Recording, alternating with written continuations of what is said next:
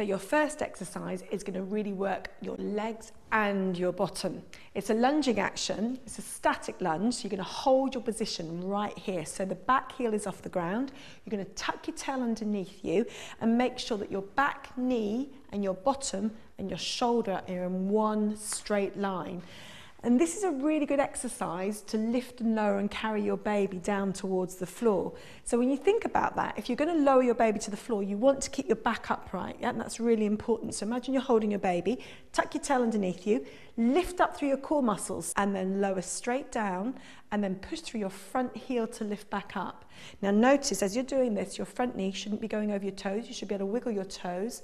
And we're going to do 4 more on this side. And as you're doing this, make sure again, you're using your core, your back posture, everything is in line. Your chin is in, straight down and straight back up. Now you can rest here and change legs, or you could do another one with me. So remember, the more you do, the harder it is.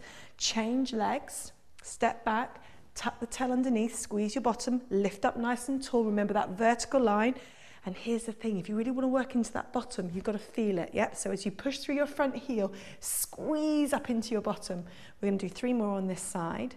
Now on your last one, we're going to use it to actually lower all the way down to the floor. Are you ready? So here we go. Careful, lower down. If you need to hold onto something, you can. Yeah, come down and you're onto your knees and onto your foot, and we're going to do a little stretch for the front of the thigh. So just lift up through here and feel some length in the front here, and that's going to really release some tension out of this muscle that you've just been working. I'm going to change sides, do it on the other side.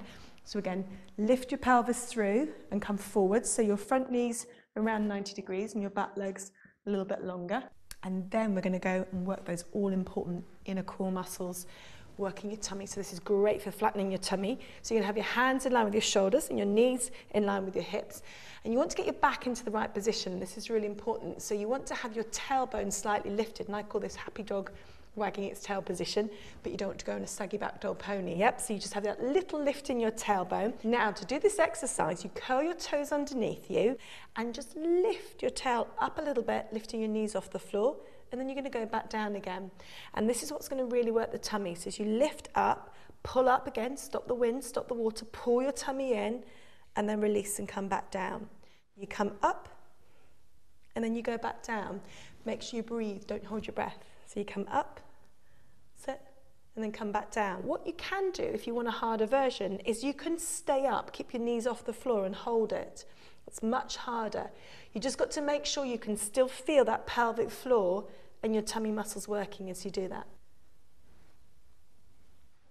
And you're there. Now we're going to go into our upper body exercise. So uncurl your toes, release them. Tuck the elbows in again. So imagine you're holding a pencil underneath each armpit. And now this time you're going to lower your nose towards the floor and then lift back up. Now for an easier version, you just go a little way down. And then as you get stronger, you can go a little bit lower towards the floor. And this is what makes the exercise harder. Make sure your chin stays in, lowering the nose to the floor.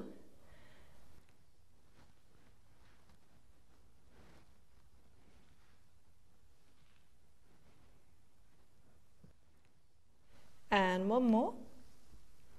And then lift back up. And then we're going to just stretch out the arms and your back a little bit as well, and your chest, by just taking your fingers between your shoulder blades and then gently pulling on that elbow. And if you lift your rib cage up, you get a nice stretch into your back as well as on the back of the arm.